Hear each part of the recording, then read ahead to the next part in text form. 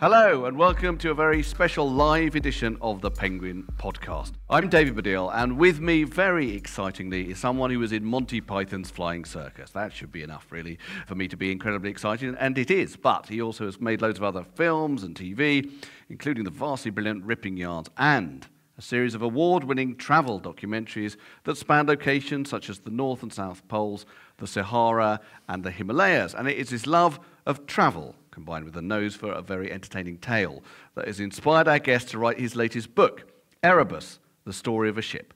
It is, of course, Michael Palin. Thank you.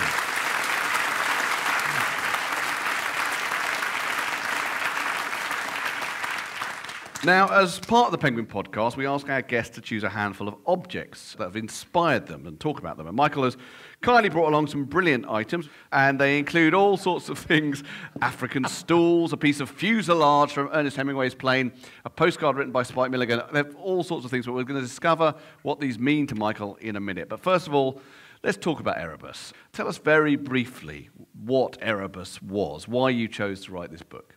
Well, I was researching a man called Joseph Hooker for a talk I was supposed to give at a club in London. And Joseph Hooker was the great botanist. In Victorian times, he really got Kew Gardens going. And I found out that at the age of 22, this very Victorian, bespectacled gent had signed on as assistant surgeon on a ship called HMS Erebus, which in 1839 left as part of an expedition to the Antarctic. Now, I'd never heard of the ship, and I hadn't ever heard of the expedition to the Antarctic. In fact, it was extremely successful. They were away for 4 years, and the more I read about Hooker, the more I became hooked on Erebus itself.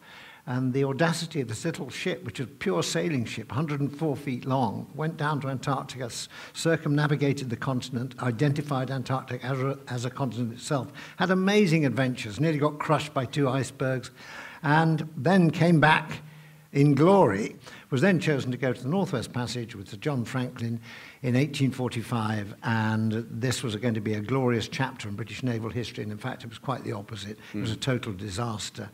Both ships and 129 men disappeared, and it's the worst disaster in British naval exploration.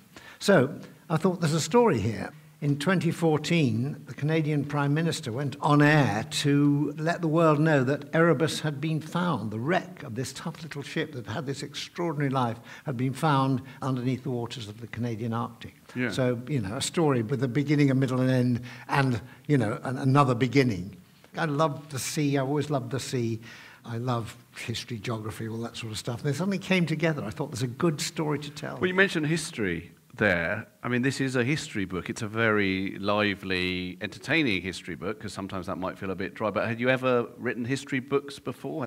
Because you've written novels, you've obviously... No, it was odd because I read history at university, but also at university I was introduced to the wonderful world of comedy for the first time. So I spent far more time writing sketches with Terry Jones and rehearsing for reviews and acting and just generally trying to sort of find out how you did good comedy than I did writing history. I did a history essay in the evening just so I could get by. When I left Oxford, it was not to become a historian, but to work in comedy. And that's what led to Python and all that. But so this is kind of coming back now to something that I think was always there in the back of my mind. And in fact, oddly enough, there's not a total disconnect, because with Python, Terry Jones and myself were both keen on sort of the history and geography side of it, as particularly. So like when it came to where we shot Holy Grail, we could have gone to a studio in South London or something like that. Instead, we went to Scotland, because Terry and I said, Scotland's wonderful. The scenery is fantastic. Yeah. And again, with Life of Brian, it was a historical essay in a way. In a way? In a way. Well, it was, we read a lot of history books. Blessed are the cheesemakers. Did that actually happen? I'm not sure. That didn't happen, but the blessed bit did. Yeah, that bit did, yeah. One of the things that I really liked about the book, and I'm not a big reader of history and non-fiction, but it is a really good read, and I think because you get really into the characters. Do you want to just give us a sense of some of the characters that you meet along Erebus's story? There's a good cast. I was very, very anxious to make sure that they spoke for themselves. So I got documents and I got letters and I got records of the time which they had written, rather than me to project onto what they were. So the characters just come out. There's James Clark Ross, who is the sort of hero figure. this very tall, handsome, dashing man. But anyway, he was a very good captain, very good navigator, but the most interesting man on board the ship was a man called McCormick, who was the surgeon. He loved the whole adventure of the journey, and as soon as the ship tied up anywhere, he'd be off out into the countryside. And so with Clark Ross, you get the rather formal reports which go to the Admiralty. With McCormick, you get this wonderful, lively interest in these amazing places he'd been to. Yeah. He'd like me, really. I'd go there and say, wow.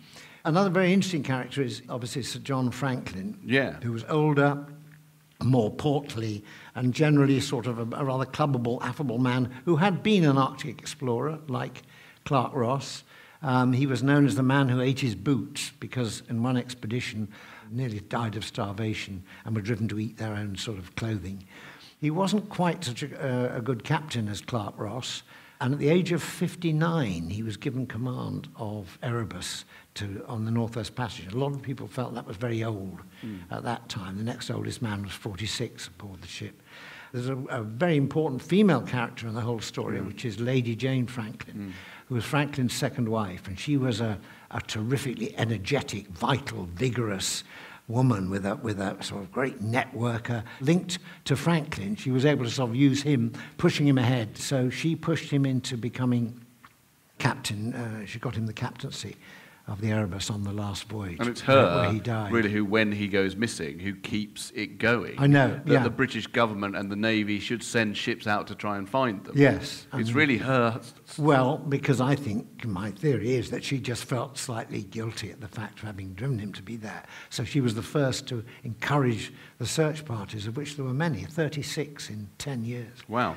I mean, one of the things you say early on in the book, which I think is really interesting, is you say this was the first time that men became heroes in Britain for fighting the elements rather than fighting other men. Yes. So where Nelson would have been the hero, 20 years beforehand, now it's men who are heroes because they're conquering the Antarctic or whatever it might be, which is a very modern idea. It's a very interesting period of history, that, because there were no wars. Well, I mean, there were small wars, but no major wars after the defeat of France in 1815 and the start of the Crimean War. So there was this period where there was many ideas coming out, Enlightenment ideas about science, about how they understand the magnetic field of the Earth, making maps, charting, discovery, exploration. It was a golden age, actually. That's a good moment to look at your first object, which I believe is a travel book and is part of what began your interest in travel. It is. This is Venice by James Morris, now Jan Morris, and I think it's the finest travel book that I have ever read, and I'm very fortunate to have this first edition, I think about 1959. I read it, I hadn't travelled a lot, and it was, we just got married, 1966, and we thought as a treat we'd go to Venice about a year later, and I was brought up in Sheffield, really hadn't travelled a lot. Venice seemed to be the most wonderful exotic city. So I thought, well, I must read about it before I go. And the wonderful thing about this book is that it doesn't spoil it for you. I mean, it doesn't, nor is it sort of a book which just tells you turn left and right and then you'll see the Rialto. It's suffused with the spirit of Venice, written in Morris's own particular style. It's a love story about Venice, really. And I found it's absolutely fantastic. But yeah, it was the first time we'd done a proper exploratory bit of travelling, and that's what Venice was. Which sort of brings us back to Erebus. I mean, is it the uncharted nature of what Erebus was trying to do that interests you as an explorer, as someone who has been to the ends of the earth? Yeah, I just am fascinated by the concept, the idea of the unknown, and what that meant to the people going down there. How did they deal with it? How could their morale be kept up? How could they survive in icy regions where no one had really spent a lot of time before, spent a lot of time with temperatures well below zero? They still had to climb up the rigging. Yeah. But it was a remarkable Can you tell us about adventure. John Davis? He was a quartermaster on a ship called Terror. And Erebus, there were two ships, Erebus and Terror. Yes, that's an important point. Travelled together. Yeah. Clark Ross was the captain of Erebus, and an Irishman called Crozier was the captain of Terror. And John Davis was a quartermaster on Terror, and his testimony is absolutely invaluable. It's one letter, basically, which he wrote to his sister at the end of one of the Antarctic voyages. he gives a sort of glimpse of what the spirit was on board that kept them going. And it's fascinating because they're stuck in the ice, New Year's Day, 1842. They don't know where they are. They're further south than anyone's ever been in history. And what do? I'd have panicked. I mean, they have a wonderful party. Yeah. They throw the best New Year's Eve party possible. They come out on the ice. They carve a woman out of ice, 8-foot-long woman. And then they carve a pub and they bar. And they put up flags, and they call the bar Pilgrims of the Ocean. Yeah. And they dance. And the really interesting thing is they make a noise. Because, I mean, I've been to the Antarctic. Have you been to the Antarctic? I haven't. Anyway, the great thing is there's total silence there. A huge landscape, massive mountains, and absolute silence. And I think this was what drove them to make the noise that New Year's Day. And he describes them playing bugles and hitting drums. And they got pigs. They had pigs on board, and they put pigs under their arms and squeezed them till they squealed. Yeah. It was just they wanted to make noise so they could say that we're alive, we're here. You referred to John Davis's letter, which is, you're right, you're so right. It is people just in a deserted, empty, silent place trying to say, we are here. It's diaries and letters that are your main source material, but of course you've written diaries very extensively. I've read at least one volume of them, but there's 2 volumes, aren't there, of your diaries? 3, I think. 3, actually. okay. Yeah. I mean, do you still write diaries? I still write a diary, yes. Really? And it takes a certain dedication. I've always never managed to. I've tried, and like just the sheer going back to it every day, I don't have the willpower to do it. You have to keep at it, that's the thing, you really do. I mean, when I started in 1969, because I started it because I'd given up smoking, which I thought was a brilliant thing to have done, full of willpower. And we had a little 1-year-old child, so I didn't want him to be sort of, sucking my cigarette butts and all that. So I'd given up that, and my willpower had been given such a boost. I thought, what have I always wanted to do that I could do now with this new sort of strengthened, whiter-than-white willpower? And so I decided to keep a diary. Right. And almost 2 weeks later, we got together and had the meeting which led to the formation of Monty Python. Right. So the first year of the diary is written when I'm filming Monty Python most of the time and doing the shows. And it's really interesting because they're very short entries most of the time, and very little is about Python. It's mainly about my son Tom. He's learning to walk. Oh, yes, how wonderful. He just said his first word. Yeah. And all these classic sketches. People say, why didn't you write down what was it like when you first did Dead Parrot? Nothing there at all. It's all about Tom, having but that's fair thrown enough. up the night before. Yes, no, it's fair enough. But I'm glad I kept going with the diary. I kept thinking, why am I keeping this? Is there a self-consciousness that eventually sets in? I mean, how do you stop that setting in when you start thinking, originally when you're writing, you're just writing your diary. Yeah. Then there's a point later on there must be where you think, oh, hold on a minute, these have become like historical documents because I'm a member of Monty Python. And do you know what I mean? You must think like these are going to be published one day. I mean, does that change the way you write them? I hope not. I mean, there was a review of the third lot of diaries which said, Michael, he's just keen on saying all the famous people he met. But, I mean, I quite like meeting famous people. I was rather interested in them and all that. So when I write my diary now, I govern the number of famous people I write about. Right. So I'm afraid you won't get in it, no, David. Shit, I was going to say, make an exception. I want to see when I buy your volume 4. No, you're the only famous person I've met today, so that's, you'll be in there. In Dulwich with, I'm not going to mention who it was.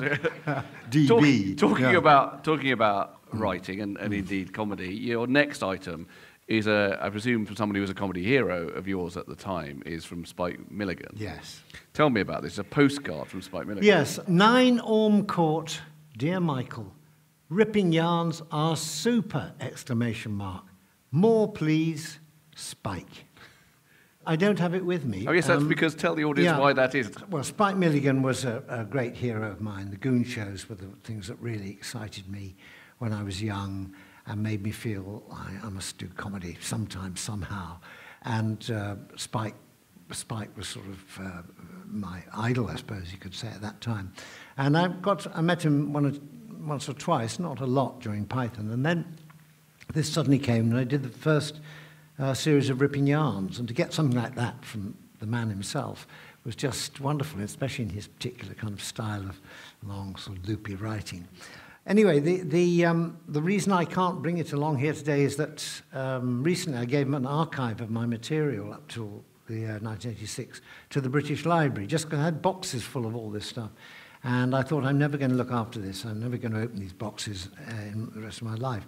And they were very keen. They're very keen at the British Library now to get modern archives.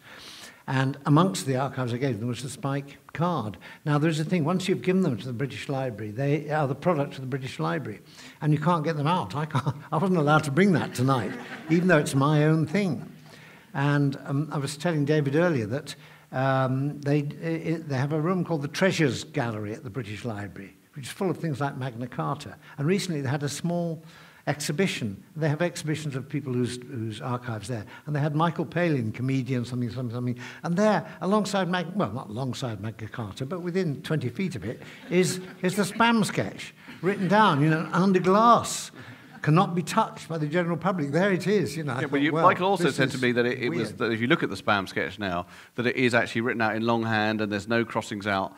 I pointed out that's because it's just the word spam, like over and over again. So it's not that hard to write out. There's and. There's and. That's true. There is and as well. Yeah. So when you got this, that's ripping yarns, which is I love ripping yarns. Can I just say, whatever you've done in comedy, there's still someone who you think I'm so pleased that they have seen something that I've done. I just think generally it makes you aware that it's good to acknowledge things you've liked and to bother to write. In fact, that Spike bothered to write. No, it's brilliant. That's wonderful. To get back to the book actually is pretty funny. I mean, not throughout, obviously, it's a history book, but there are some really funny little moments here. I just wonder if you wanted to read a bit of it? Why not? Funny, you referred to McCormick. Yes. And how he liked to get off the ship and go off on a little expedition of his own. And I'm just going to read a little bit, which just gives you a kind of glimpse, the comedy of it, but also where they were. One forgets they were in this extraordinary, difficult, dangerous seas. They landed an island called Kerguelen Island, which I Googled, and it's 2,143 miles from the nearest civilization. So that's a place to go for a bit of peace and quiet. So far as the wildlife of the island was concerned, McCormick seems to have regarded it principally as a form of target practice. It's impossible to turn a page of his extensive journals without marvelling or perhaps despairing at his appetite for admiring God's creatures, then shooting them. On the 15th of May, he identifies the Chione, or sheathbill, a singular and beautiful bird, so fearless and confiding. It seems peculiar to the island, to which its presence gives a charm and animation, especially to a lover of the feathered race like myself. This is followed next day by the succinct entry, I shot my first Chione.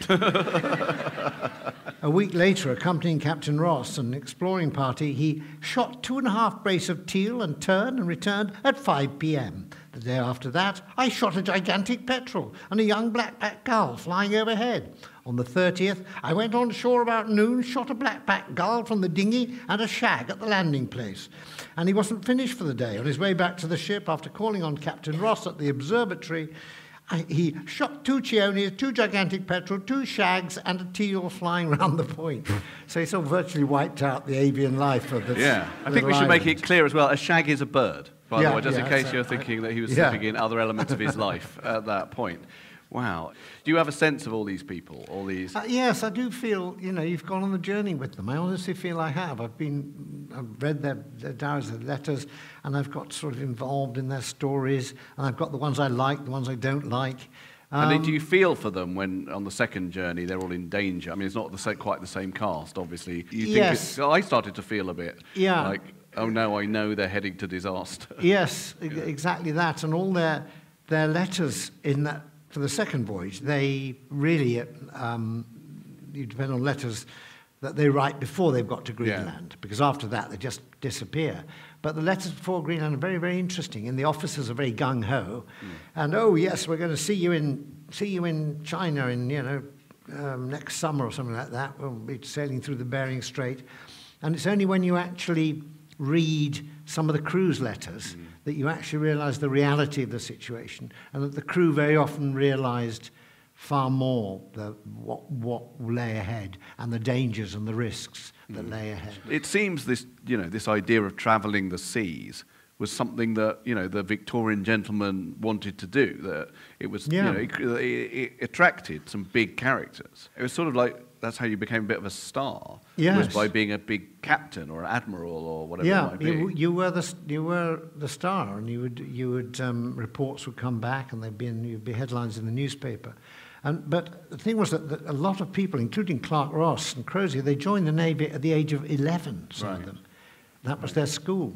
Yeah. So they're absolutely sort of imbued with the Navy. So the idea of sailing around stormy seas didn't seem to hold any terrors for them at all. Yeah. That's why I think the officers were almost more gung-ho than the poor old crew. Yeah, because the time scales that we're talking about are extraordinary. It's all like we're going off on an expedition. Some of these people would have just got married or just had children, and then they're off for like 6 years or whatever. Yeah. And they don't even know how long it's going to take to get back because it's all weather and ice dependent. Yeah. I think generally speaking, they believed that they were invulnerable. And this is a very interesting aspect of the way the life on board ship was sort of the attitudes. You'll find very, very few of the sailors, almost none of them, knew how to swim. Because to know how to swim was to accept there might be circumstances in which the ship might sink and you'd have to swim. And you couldn't think that. That was a defeatist thing. That's extraordinary, isn't it? So it's a superstition not to learn to swim. Not to learn to swim. Then you'd be safer that way. Lots of superstitions at sea.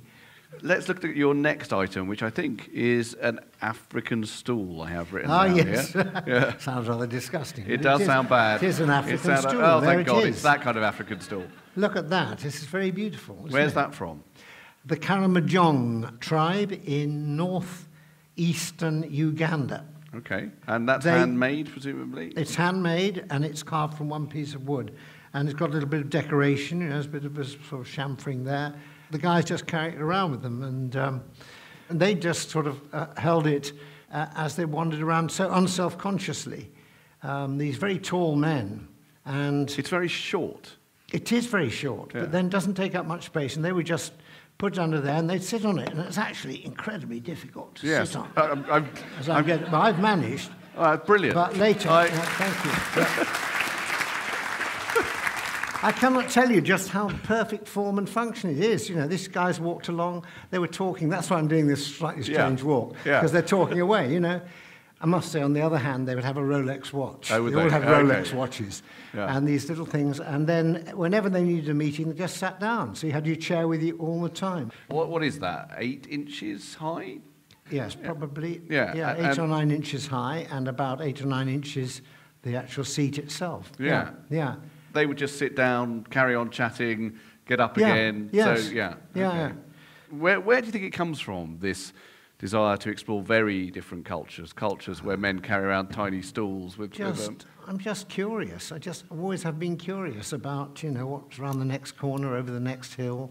It just started very, very early on. I was fascinated by the world, and particularly the unattainable world that a schoolboy living in Sheffield would never, ever dream of, you know, going to the North Pole or the South Pole or the Gobi Desert or whatever. But I knew that I wanted to be an explorer. I wrote that down in my notebook once. I wanted to be an explorer. How old were you when you wrote that? About 9. Right. Yeah.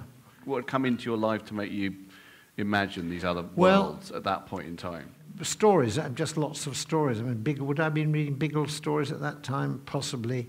Certainly maps at school, the globes, all that sort of thing, National Geographic magazine. And also because living in Sheffield was quite important, because on the western side, near where we lived, were the Pennines and a lot of reservoirs and quite wild moorland and heathland. And it was very accessible. I could go out there on my bicycle. Nobody seemed to worry about you going out on a bicycle when you were 12 or something like that.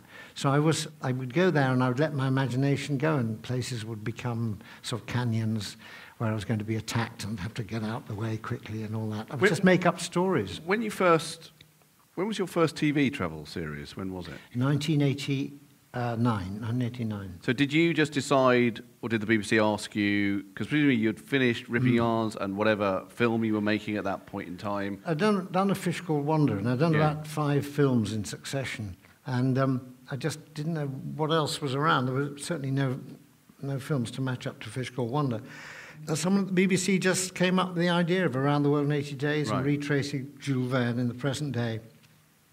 And they approached me and said, would you like to do it? And I said, what's involved? It's just you go around the world and we try and do it in under 80 days.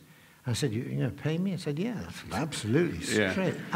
I'm on. I mean, why not? Why would you? Why not? Why exactly. would you say no to that? And they said they fought very hard to get me because they felt I had all the right ingredients: curiosity, sort of charm, wit, humour. That's and good. It turned out we were in Madras or somewhere, and the director had had a few beers, and he admitted I was the 5th person that they'd actually asked to do it. I was way behind. Even Noel Edmonds was the third. He was the 3rd person. No. He wasn't even the 4th Noel? person. No, yeah. You've got another item, one of the things I'm most interested in, which is the weirdest, I think, item you've brought along so far, which is you've written a couple of novels, haven't you? But this is a novelist's fuselage. Yes, here it is. Now, this is rather remarkable, but this is a piece of the fuselage of a plane in which Ernest Hemingway was travelling in 1953 when he crashed on takeoff to a place called Butiaba in Uganda. This is what it is, just a bit of fuselage. We were making a film about Hemingway and his travels, and no one had ever gone to this site where he had this crash. And Hemingway was a bit of a, rather macho man, but he was always he would head on go into things and sort of, let's go on, let's do it. He was circling over a waterfall called the Murchison Falls, which is the most extraordinary place where the Nile, which is about a mile wide, is channeled through about a 100-yard cleft in the rocks. I mean, it's an absolutely extraordinary place. And he was going around and he was filming it. And the plane got caught in some trees. It wasn't a serious accident, but he just was brought down. He was stuck there. And word got round the world that Ernest Hemingway had died in an accident and all that sort of stuff. But anyway, he hadn't died, but lots of people converged on the area, including another chap he called, I can't remember, some Patterson or something like that. Anyway, jolly keen man. He said, look, I'll take you to your next place. I'll take you back to Kampala. You stick with me. And so 24 hours later, Hemingway got on this other plane, and they crashed on takeoff. Right. So he had two plane crashes in a day, or a day and a half, really. But that was Hemingway for you. Well, yeah. And the plane was burning, and he crashed his way through it. He bashed it through it with his head. Wow. Got terrible scars and all that, and burnt himself. And anyway, we went to this place where that particular What was the show? Happened. Well, it was the show called Hemingway? It was called The Hemingway Adventure. It was a 6-part series. The people there said, you're the only people who've ever shown any interest in this part of the Hemingway. We've never had anyone come round. I'd never heard of that. I'm not a Hemingway buff, but I know a bit about him. I knew about it because he died 7 years later at the age of, I think, 51 years old, very young. But I think it was that accident. He never totally recovered from that. Right. I mean, he battered himself throughout his life. Yeah. There was a great scar across his forehead, which is wonderful, like the Nike sign. Oh, really? And he got that when he was quite young. He was 28 years old. He was in a toilet in France. And he'd had a few drinks. He kept pulling the chain. And nothing was happening. So he pulled it really hard. And it wasn't the chain to the toilet at all. It was attached to a skylight about 10 feet above him. Just fell down, hit him on the head, and left this scar. Don't often hear that about how Hemingway got his scar. No, you think he'd be wrestling with 6 buffalo. Exactly. I imagine that Hemingway told people it was a bullfighting incident. So where did you get that? A man there we were talking to, and he said, my father gathered bits of the wreckage, and they kept it in the house. And he said, here's a bit. Do you want to take that home? And I did. I mean, imagine what they said, open your bags. What's that, Michael? Oh, it's a bit of an aircraft fuselage. Yeah. Yeah. But anyway, that's the closest I got to Hemingway, who I'm rather fond of Hemingway in his mad Well, Hemingway in his way. own mad way was also an explorer, and also a man who... He was a great... He wanted to write, but he wanted to be in odd places, to learn about other cultures, and to some extent to experience danger. I don't sense that's necessarily a part of your interest in travel, although you must have been in dangerous situations. Is there any times that you felt, oh, no, this is getting really dodgy, when you've been in the Antarctic or... Well, I remember when we filmed at the North Pole. As you know, the North Pole is just on open sea, and we filmed in May, and ice was supposed to be covered over the whole area, and so that we could land a plane at exactly where 90 degrees was, and I could do my piece to camera and all that. I couldn't see a float that was big enough to take a plane, and these guys were circling around. They said, oh, yeah, we found one down there. So we go down, and they suddenly abort it to take off. I said, oh, thank God. I don't want to do this. This is ridiculous. Land on a moving airstrip. And I said, yeah, is it too small? They said, we need sunshine before we can land. And I said, surely, come on, it doesn't have to look good. Let's just do it and go. Yeah. Just wait for the sunshine. So, the sunshine is important because in that way you can see the shadows which will show you the ridges on the ice. So I said, all right, let's wait for the sunshine. So we circle around where the North Pole is. I'm waiting to land on a moving ice floe when the sun comes out. And we did eventually. And God, I mean, if that you sounds actually terrifying, look at the footage... presumably the ice could have cracked. The ice could have cracked perfectly easily. But it was fine. It was all right in the end. And it brings us back. It brings us back to Erebus, which of course was a ship that managed to get very far south successfully, and then very far north unsuccessfully, and it actually did get trapped in the ice. Yeah. And you finish by talking about seeing it. Yes, 2014, September 2014, and how you'd like to go back and dive to see it. I mean, it seems very like it'd be very cold to me, but you genuinely would. I genuinely would. I can think nothing was more important to me as I started this book than to know that at some point I could go and touch that ship under the water. Right. And by the time I'd finished the story, I felt I had to. I just had to sort of grab it. Give it a hug. Give it a hug. I mean, these guys who'd sailed in that ship and probably died in that ship, had been protected by this hull for so long, I thought, I've got to do it. The Canadian archaeologists do dive down there when they can during the summer. I have applied and said I can scuba dive, I'll do it. Yeah. And they're very nice, but they don't return my calls, really. I think a comedian... They're probably a bit worried about comedians are very low down the list of people they want to have diving. Because there's a picture of a diver in the book. It looks like it's preserved in a way, in the way that shipwrecks are under the water. No, it's preserved very well there, both by the intense cold, because for 10, almost 11 months of the year, it's just iced over. And also there's very low oxygen in the water, so nothing much there to deteriorate or to work away at the woodwork, so it's actually reasonably well preserved. I went up to the Northwest Passage to try and get to the wreck site, and we were unable to get there because of the ice. Yeah. Now you'd think, well, this happened with Franklin, got stuck in the ice. We would have got stuck in the ice as well in 2016 when I went there. But the reason being, although there's global warming and the Arctic is warming faster than anywhere else, it means that there's a lot of ice floating around in the Arctic, melting off the big glaciers. But big chunks of ice in which if they get together and they caught in a small channel, they bind together, they freeze, and this is exactly what happened to Erebus and why the men all died and had to abandon the ship. And it was just the same in 2016.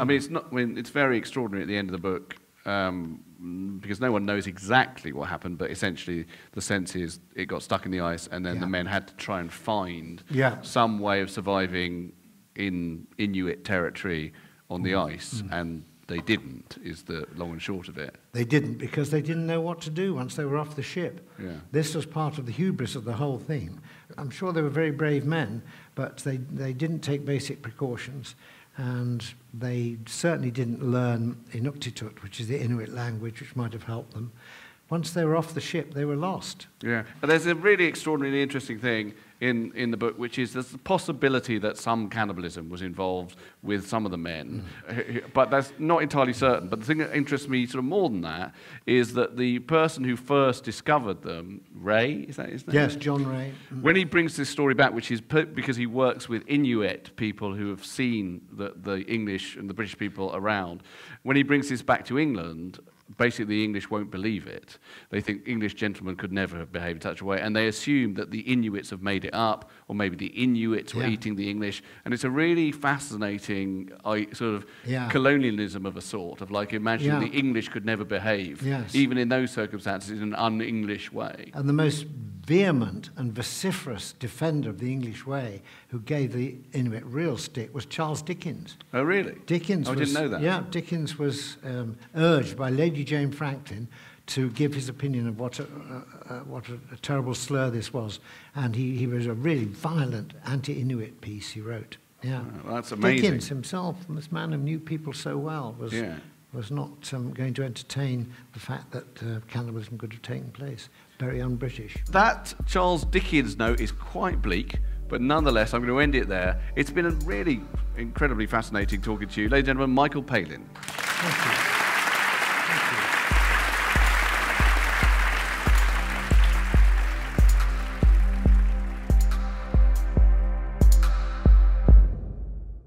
Out now in audiobook, The Lost Words by Robert Macfarlane and Jackie Morris. Read by Guy Garvey, Edith Bowman, Benjamin Zephaniah and Cerys Matthews.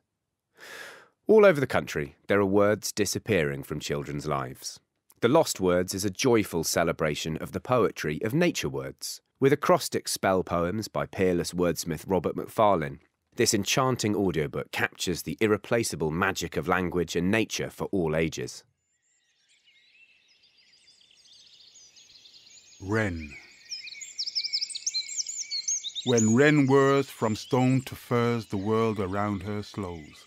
For wren is quick, so quick she blurs the air through which she flows. Yes. Rapid wren is needle, rapid wren is pin, and wren's song is sharp sung, briar sung, fawn sung, and wren's flight is dart flight, flick flight, light flight. Yes. Each wren etches, stitches, switches, glitches. Yes. Now you think you see wren. Now you know you don't. Across a rich and vivid soundscape recorded from nature, Edith Bowman, Guy Garvey, Cerys Matthews and Benjamin Zephaniah, iconic voices of modern Britain, bring the magic of nature and language to listeners.